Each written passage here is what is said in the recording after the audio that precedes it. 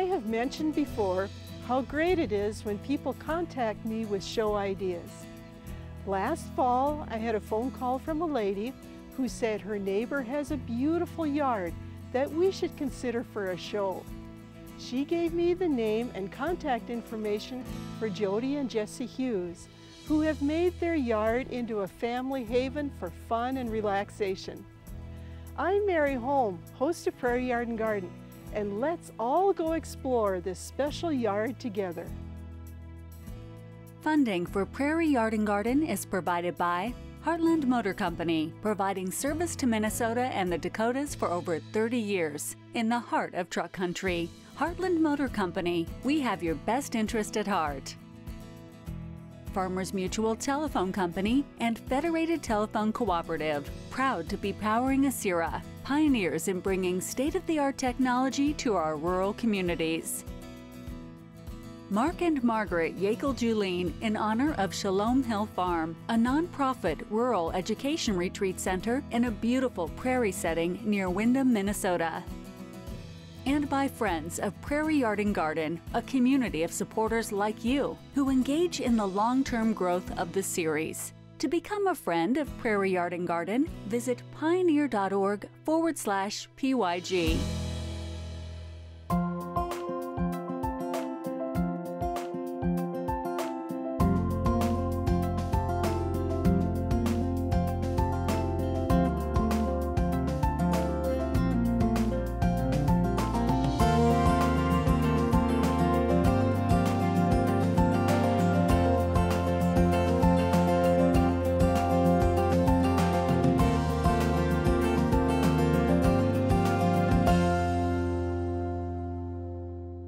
My dictionary defines the word haven as a place that provides favorable conditions. Oftentimes, families get so busy with both parents working outside of the home and children involved with school and community activities that we need a haven in our yards to rest, relax, and have fun. I am so glad that when I called Jodi and asked if we could come and enjoy their haven, she said sure. Thanks, Jodi, for letting us come to visit. Thank you for stopping by. How long have you lived here? I have lived here about 19 years, but my husband was born and raised here. What was it like when you came? Well, it was definitely the old-time kind of country home, and it was white with red trim and the red roof. And so slowly over the years, we've redone the inside and the outside, and most of it we did ourselves. Where did you start with the planting?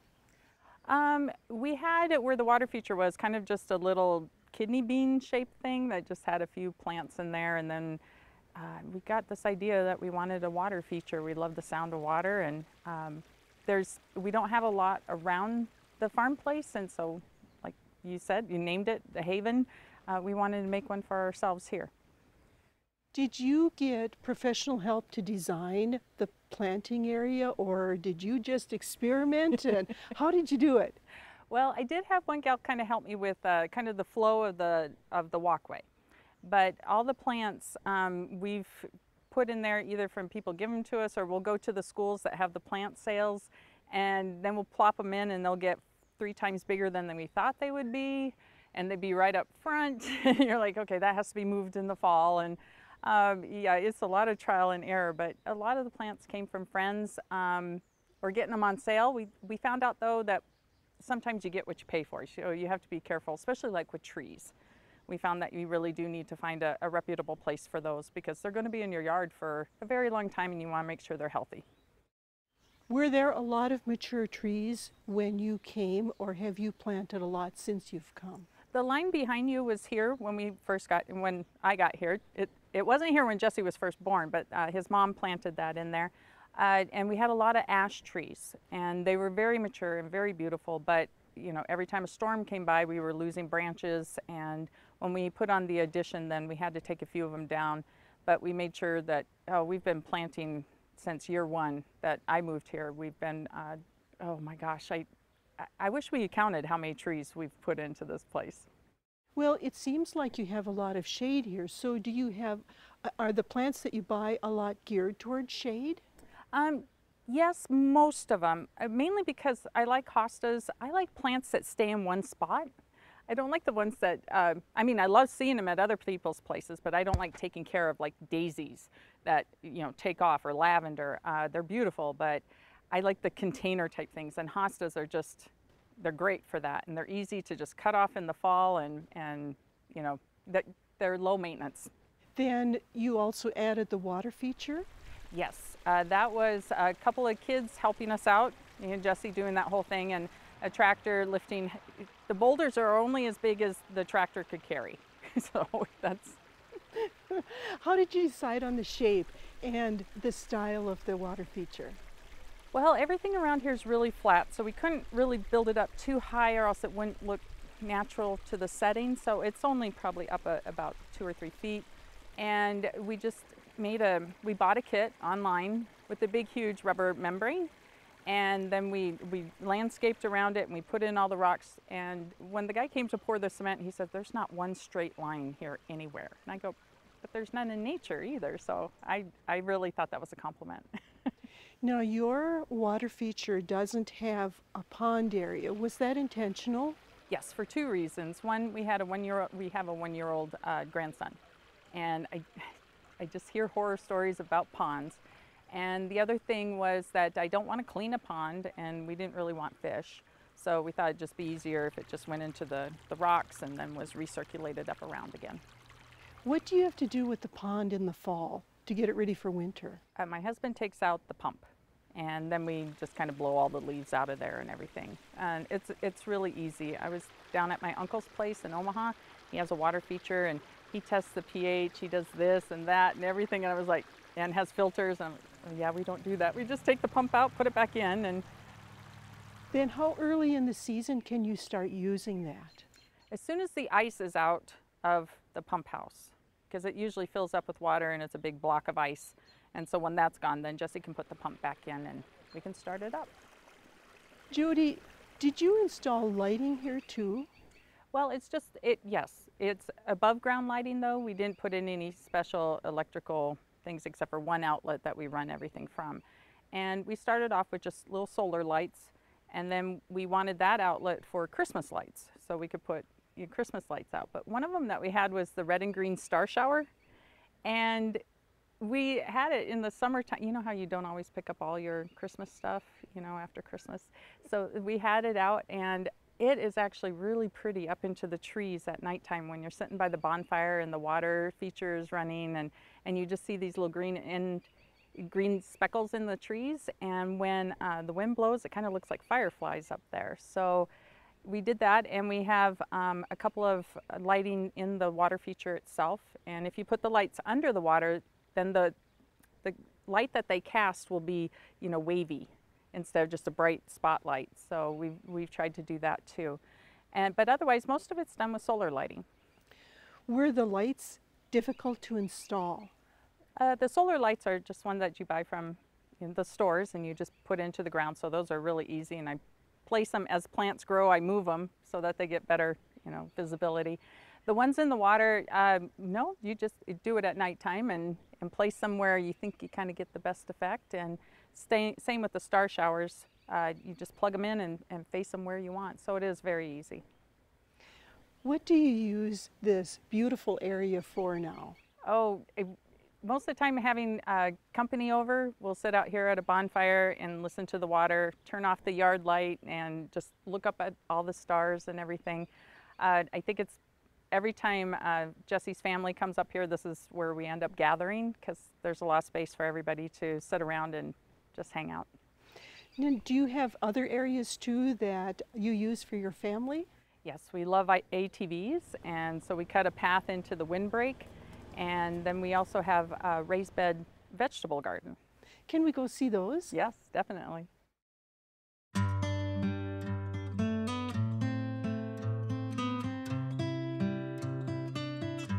The smell of pancakes and waffles in the morning is unmistakable, but it's the maple syrup that makes breakfast something special. Maple syrup is more than a breakfast treat. You can use it for a variety of scrumptious dishes like maple baked beans, a delectable glaze for salmon, or as a sweetener in salad dressing. You can even use maple syrup as a substitute for sugar in many desserts. While many people think of Vermont for maple syrup, some of the best syrup in the country is produced right here in Minnesota. You can find many delicious brands at your local farmer's market. I'm joined by Carol Johnson, who is going to teach us how to make a maple custard that you can serve during the holidays or any special day when a sweet treat will finish the meal on the right note. Carol, there are so many choices for maple syrup if you go to the store, but why is it good to use local syrup?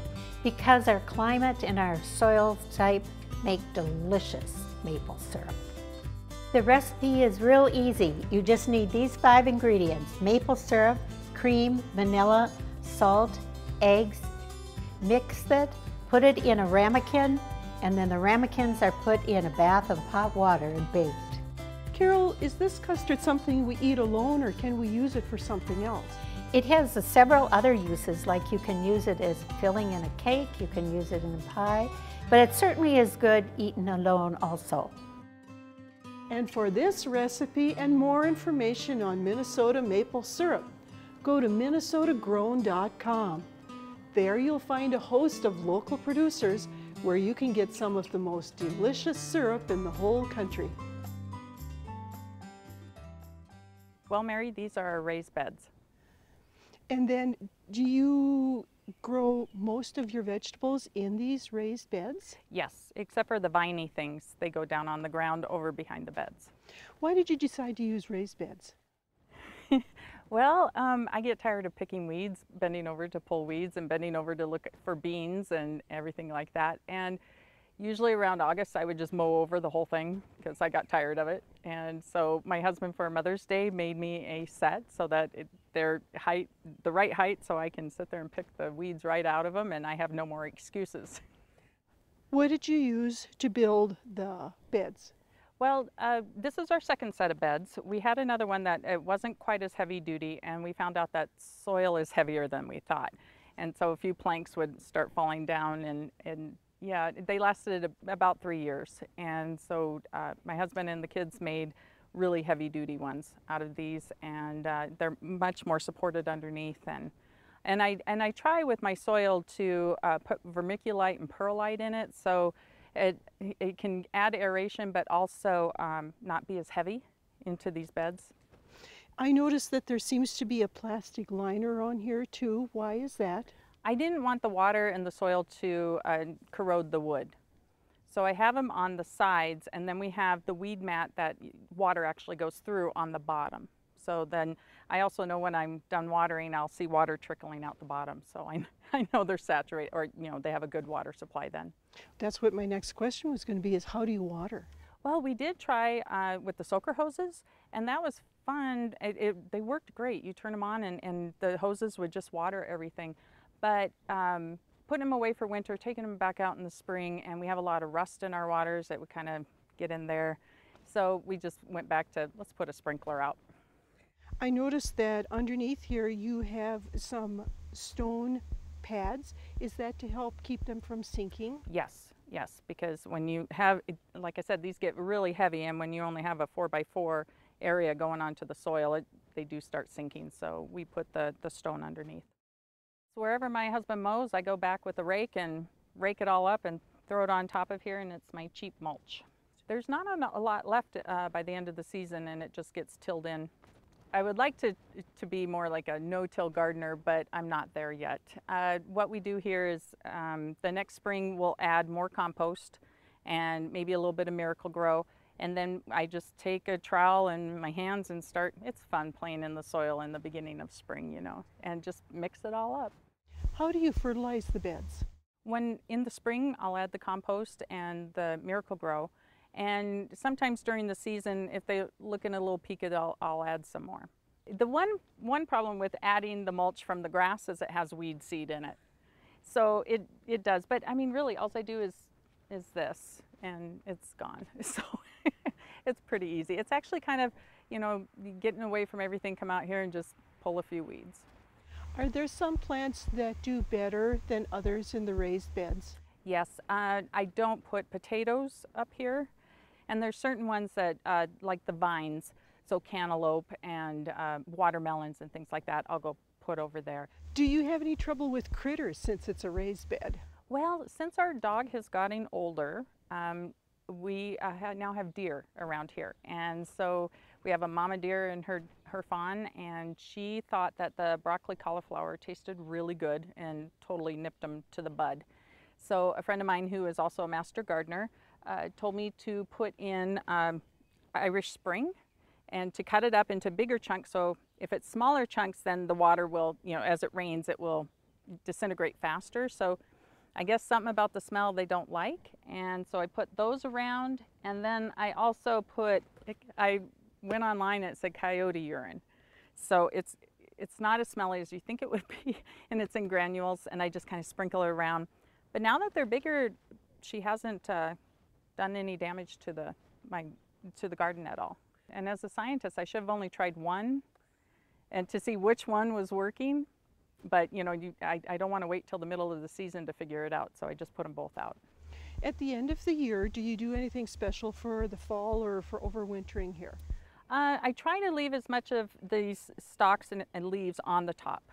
I don't kill out any of the ants that are there, or the weeds. By the end of the season, I'll let them grow, because their roots are really good at structuring the soil, and they add a lot of microbiology to the soil. And so I try to not really touch it in the fall and winter. And in the spring, then I dig them up and start again. And that's why I said I'd like to try no-till, but just not there yet. Another reason why I leave my residue on the surface over winter is so that I can remember where I planted things, because I want to rotate what plants I put in there. I know that I need to rotate through these beds, and I've seen a lot better results when I do that. Because they're raised beds, do these warm up faster than the ground? That's a good question. I would think they would, but I've never stuck a thermometer in to find out. I'm a soil scientist. I should try that. How early do you usually plant your beds? Some people start everything inside, like their peas and stuff, and I'm more of a casual gardener, a hobbyist. So I will come out here around Mother's Day, a little after Mother's Day. So for a present, my husband and the kids take me out to buy all my plants and everything, and then that's when we plant them. But this year, that was a little early. And so I had to replant, and then the deer came by and I had to replant again. Jesse helps me with getting them ready, like putting the compost in and more vermiculite and just kind of, you know, lightening up the soil and getting it ready. But the rest of it I do myself. He has another 20 acres he has to take care of.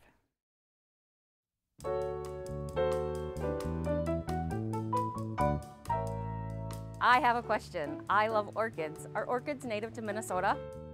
That's a good question. There are orchids native to Minnesota. Most people don't even realize that. The state flower, the showy lady slipper, is in fact an orchid. We have several lady slippers in the state that are native. We have about 46 species in Minnesota that are native. Most people don't know we have orchids because most orchids are really hard to find. A lot of orchids are really rare, and a lot of the orchids we do have in Minnesota are very hard to get to. They're in very interesting landscapes. Here at the Arboretum, we're working on conservation. We'd like to bring orchids to the Arboretum, a lot of these native orchids to Arboretum, to show people so that they don't have to try and get out there to these hard places to see orchids, but also to show them that we're doing conservation work. Because there are a lot of rare orchids, we're interested in banking seed and conserving the genetics and just the beauty of these native species. So the reason why they're so hard to find, there's actually multiple reasons why they're hard to find. It really depends on the species. Some are hard to find because they're just really rare. Even if you find a population of them, there may be just 1 or 2 flowering plants in the whole landscape, and that's it. So you have to track down one plant, and you can see how dense the vegetation is in a bog. Trying to find a single flowering plant is going to be tricky. Another reason why some orchids are hard to find is the flowers are green in some orchids. And so you're looking for a green flower on a green plant and a green background, which makes it hard to find too. And some orchid flowers are tiny, tiny, tiny, only about 1 millimeter long. So they are just very hard to find. Ask the Arboretum Experts has been brought to you by the Minnesota Landscape Arboretum in Chaska, dedicated to enriching lives through the appreciation and knowledge of plants. So what we did here, this is the old part of our grove that's been here for many years, and behind us, or ahead of us here, we have an area that we replanted only 10 years ago with some elm, as well as seedless cottonwood, some evergreens. So it's kind of a work in progress. We've cut some trails here through the woods, and the kids on the ATVs really like cutting through the old part of the woods, you know, especially, you get at night, they're out running around a little bit and have really enjoyed it. So it's all, like I say, a work in progress. We've been planting trees for many years, and it's really turned out well. We just kind of made a path, kind of set out where we wanted to not take down any big trees. So just cutting some brush, flush cutting to the small trees with the chainsaw and clearing out trails just wide enough for the ATV. Then as the years went by, now we have a UTV, so we widened a little bit, so we have it wide enough to go through here with the Ranger. How far does the trail go? We have a couple of short ones here through the old part of the woods, and then we also mow paths through the windbreak that surrounds the property as well with the tractor and mower, so we got another path to kind of go around the outside of the farm as well.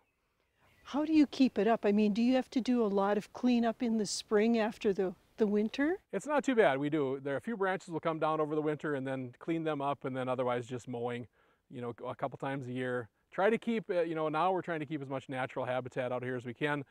We even have a doe out here with a little fawn, so we're trying to, like I say, keep it as natural as we can without disturbing too much, but just a little bit of mowing and some picking up branches now keeps it maintained pretty well. Now that, of course, they get older and aren't around quite as much as they were when they were younger, now Jodi and I will take the Ranger out, and especially you get to this time of the evening or sunset, and do a little drive through here.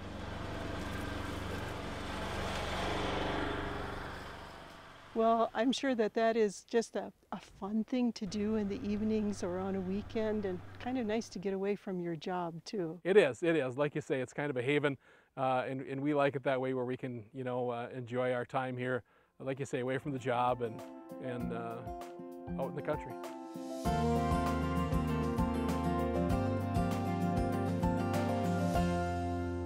Janice, how was the schoolhouse added to the yard, and why? Well, my mother went to this school in the 1920s, and they closed the country schools in the 70s. So then it sat there, and I lived on this farm with my kids, and I thought, oh, I really think I should try and get that school. They were selling the land. So I talked to the owners, and I said, would you want to sell me that school? Because they would have destroyed it. And they said yes. So I moved it home, and I was all excited because it was my mother's old schoolhouse. So then I got the bright idea, like in antiques, like my mother did, and my dad, I thought, okay, I'll have country school antiques. So I started looking for antiques in flea markets and auctions and wherever, till I got it pretty much filled with antiques.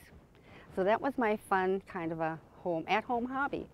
So was it in pretty good shape, or did you have to do a lot of remodeling? Well, some put a new roof on it, and it's been painted, so it was so much fun. But 10 years I sold antiques out of it, for 10 years.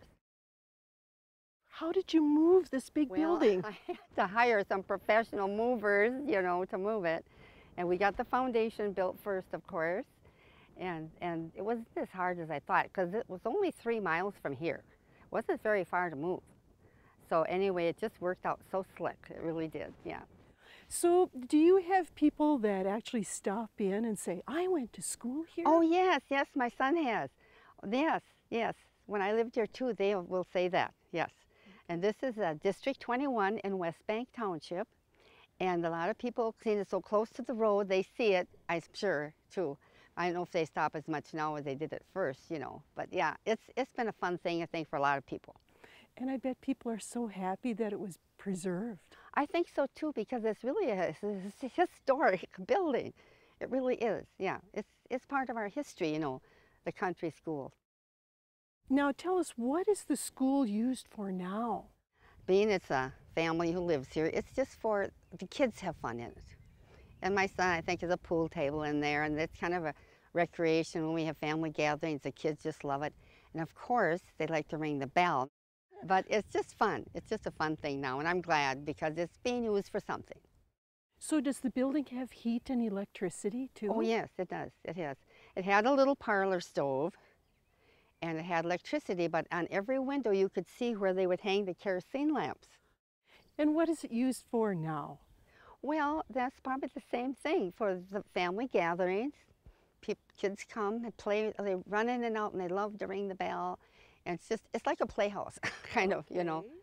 And they had stoves, of course.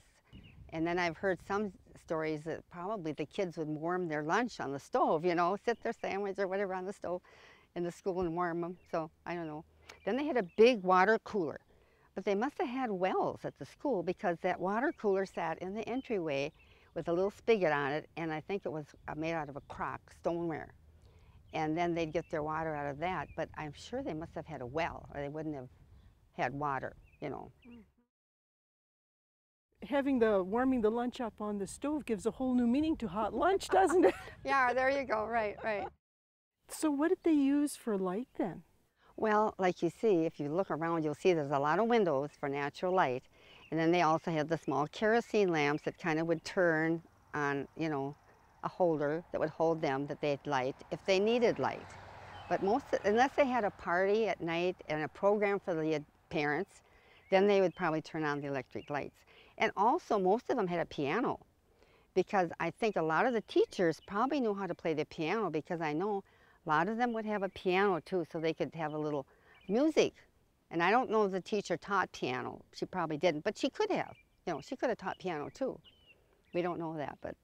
Did they have like Christmas programs and Yes. holiday programs Yes, too? Christmas, the kids would dress up, put on a little play, and all of us mothers, see, I was a mother, and my daughter and her son, my son were there. We'd bring some bars, and they'd have a little lunch after, and they'd always put on programs for the parents on special occasions. Yeah, they would.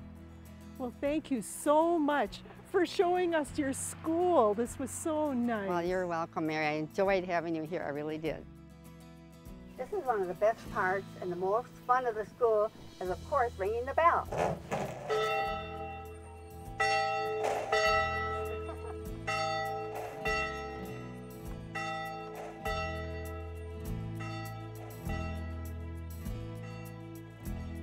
Funding for Prairie Yard Garden is provided by Heartland Motor Company, providing service to Minnesota and the Dakotas for over 30 years in the heart of truck country. Heartland Motor Company, we have your best interest at heart. Farmers Mutual Telephone Company and Federated Telephone Cooperative, proud to be powering Asira, pioneers in bringing state-of-the-art technology to our rural communities. Mark and Margaret Yakel-Julien in honor of Shalom Hill Farm, a nonprofit rural education retreat center in a beautiful prairie setting near Windham, Minnesota. And by friends of Prairie Yard Garden, a community of supporters like you who engage in the long-term growth of the series. To become a friend of Prairie Yard Garden, visit pioneer.org/PYG.